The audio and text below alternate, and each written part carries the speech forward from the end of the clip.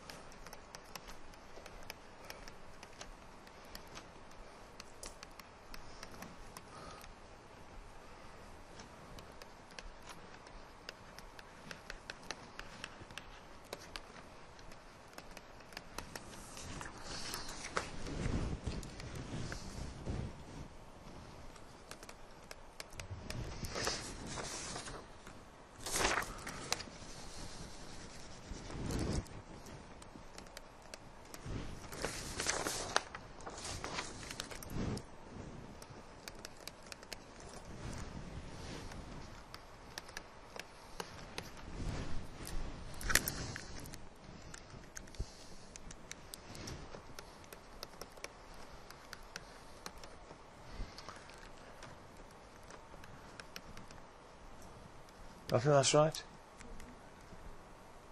Again, obviously it takes a few seconds longer. I don't think it's hard.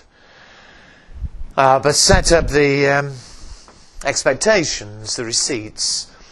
It's interest, 7% on nominal, $7 a year, this time for 4 years until repayment. Here it's repayable at par. There's no premium. For $100 nominal, you'll get repaid $100. Discount at 10%. My arithmetic is right, I hope. The market value, therefore, 90.49 x int. Okay. Is everybody happy? And that's it. I mean, apart from that dreadful start we had, which seemed a bit of a disaster, I hope otherwise, I hope you'd all agree, it's relatively easy. All you're ever going to need for theoretical valuations. For shares, it's the formula. P0 is D01 plus G over RE minus G. As I said, although constant dividends are rare, it's the same formula, G is 0. But all you'll ever need is the formula. For debt, remember, if it's irredeemable, which is reasonably popular in the exam, it's simply the interest divided by the required return. If it's redeemable, then again, although it doesn't take long, I don't think, it's the one place there is no formula. It is simply set up the receipts and discount at the required return. Okay? Does that make sense? Good, good, good.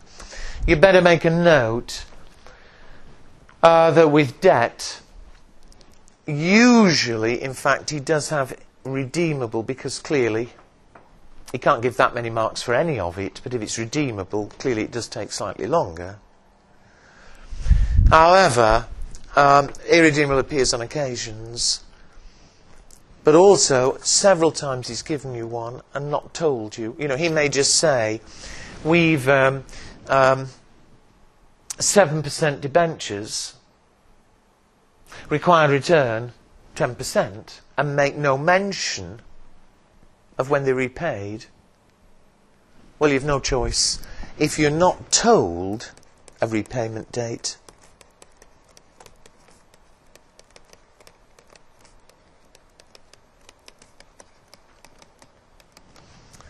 I think you'd realise yourself, if you weren't told they were repayable in 4 years, in 10 years or whatever, then you automatically assume they're irredeemable.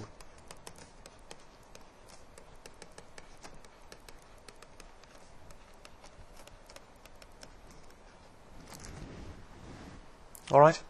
I say you've no choice.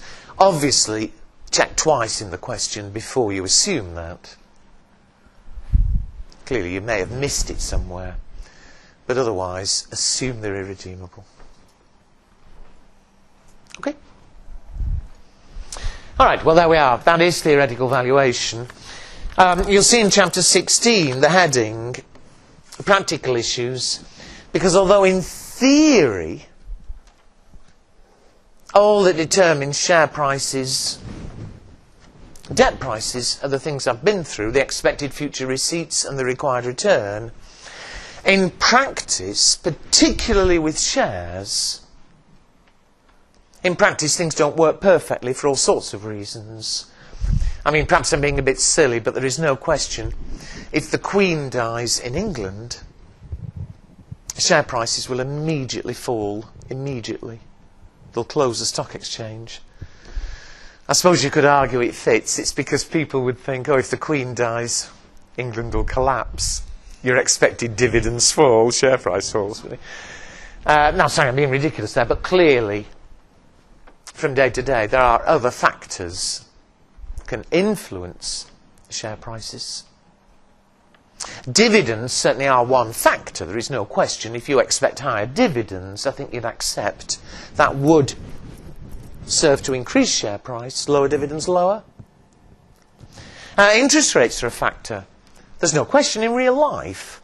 If interest rates go up, in real life, share prices fall.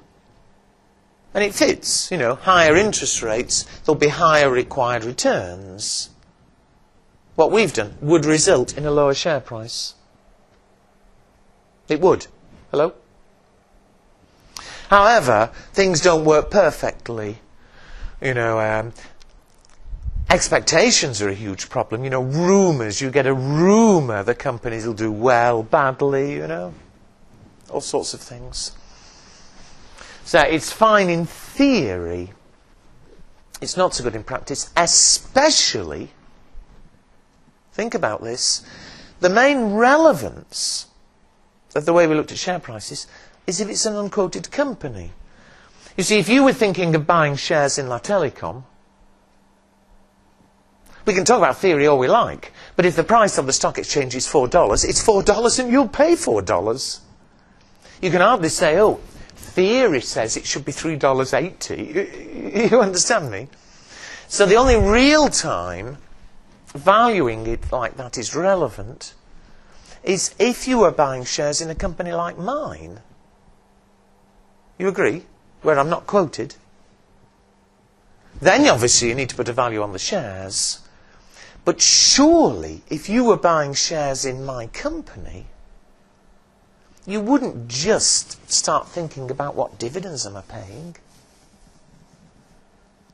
You'd think of other things. For instance, if you were buying a majority share in my company, you, of course, can fix the dividend yourself.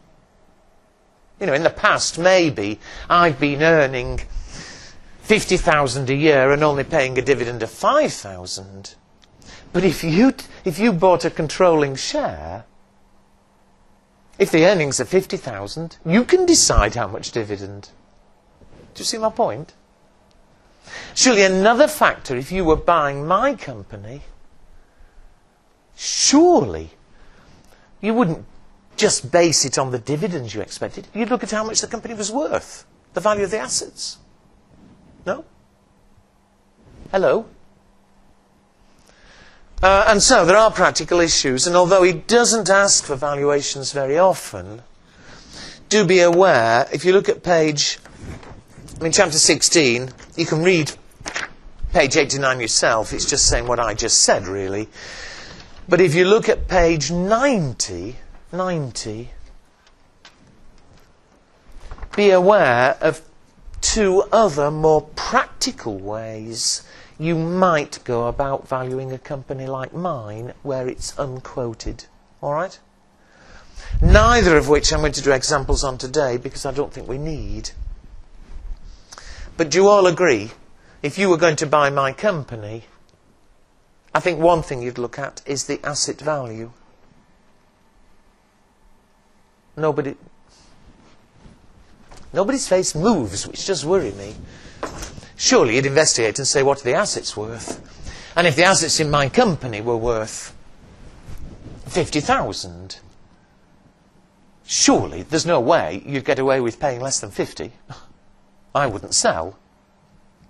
Hopefully you'd pay more than 50, but you'd start having to try and put a value on the goodwill. Yeah? But I think you'd be far more interested in that sort of thing than start messing around saying, what are future dividends and so on. You take my point?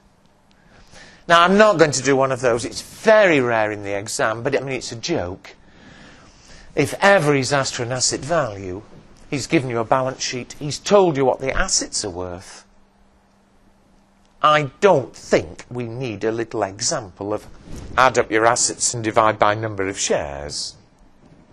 You understand me?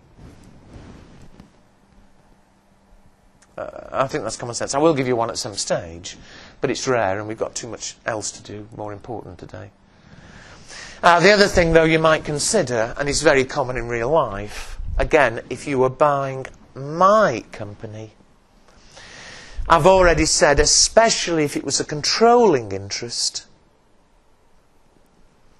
then because you could decide on the dividend policy, you'd be more interested in my earnings than the dividend itself. Would you agree? Peter? You are understanding me here? It's your face is worrying me so much. No. You know, you're not going to look at my company and say, oh, he's only paid a dividend of 1,000. I'm not going to pay much for that. If it turned out my earnings were 100,000, surely that'd be a lot more relevant and you'd pay a lot more, yeah? It'd be up to you later how much of it you took as dividend. And so, the other thing you'd certainly look at is how much I was earning. And a very common way of putting a value on is what we call a PE valuation. And here I will do some, it only takes a second, I'll do some numbers. But I mentioned PEs last time. You should all be aware, whether you were here last time or not, that certainly for quoted companies, quoted in the paper is the PE ratio, and the PE ratio is the market value per share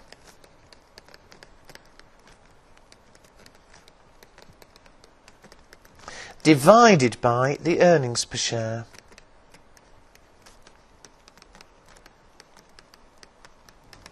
We agree? It's the current market value divided by the current earnings. Well, the approach you might take if you were going to buy my company, which is not quoted, you might say, what are my current earnings? Well, that's no problem. Look at my accounts, maybe my current earnings are 50,000. Okay? You might say then, well, all right, you're a training company.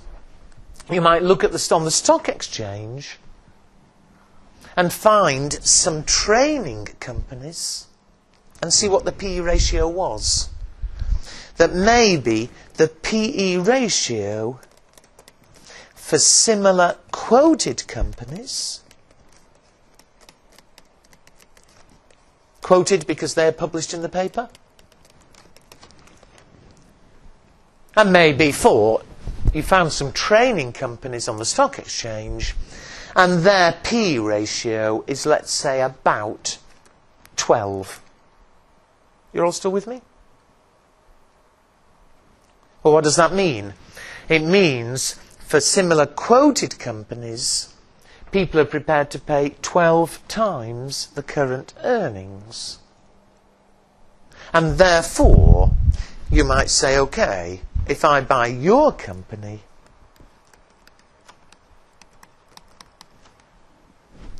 we'll value it at 12 times current earnings.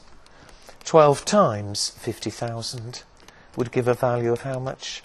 600. Am I making sense there?